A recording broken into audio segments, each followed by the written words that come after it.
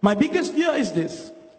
Now that Malaysians come together and hopefully we will change the government, my biggest fear is that you go back to what you are doing and you give all your trust to politicians blindly against. Never do that.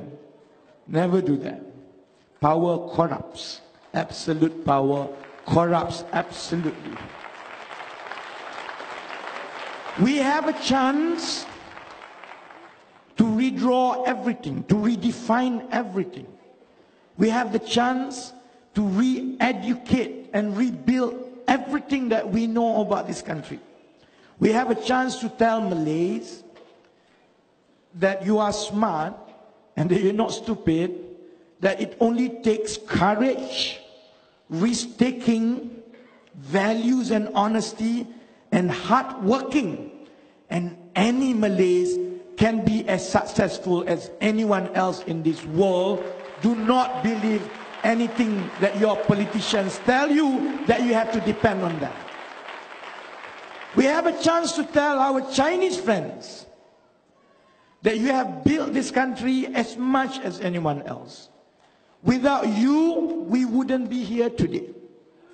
We can tell every Chinese child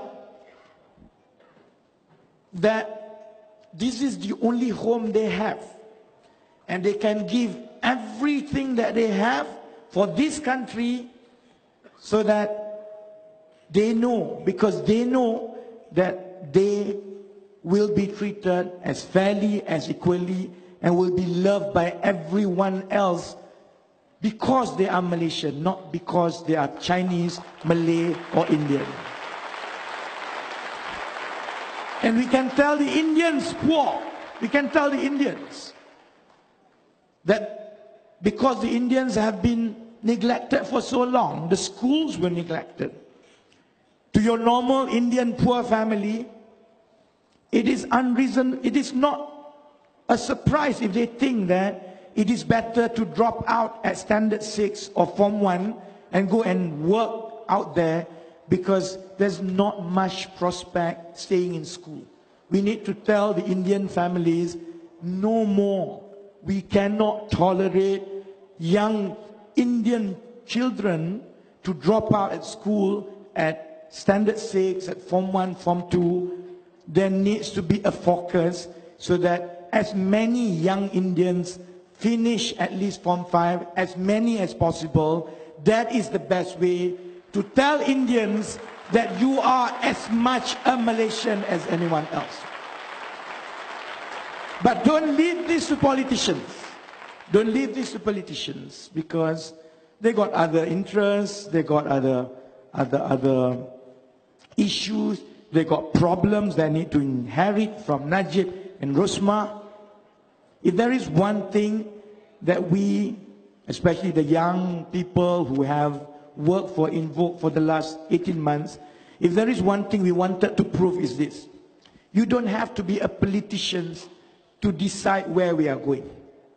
There are ways where you can make sure that our politicians, our public officials, our civil servants hold the highest level of accountability to the real boss of this country, which is every single one of you. And for that, I hope you will continue to support. I hope you will continue to be vigilant. I hope you will continue to criticize. I hope you will continue to remind politicians that we put them there. It's the public who delivered GE 14 to Pakatan Harapan. It is not the other way around. And it is the volunteers, the common, the regular Malaysians who put 1 hour, 2 hours, who leave their job, who close their shop, and who will campaign for us for the next 1, 2, 3 weeks. It is you, all of you, who will make it happen.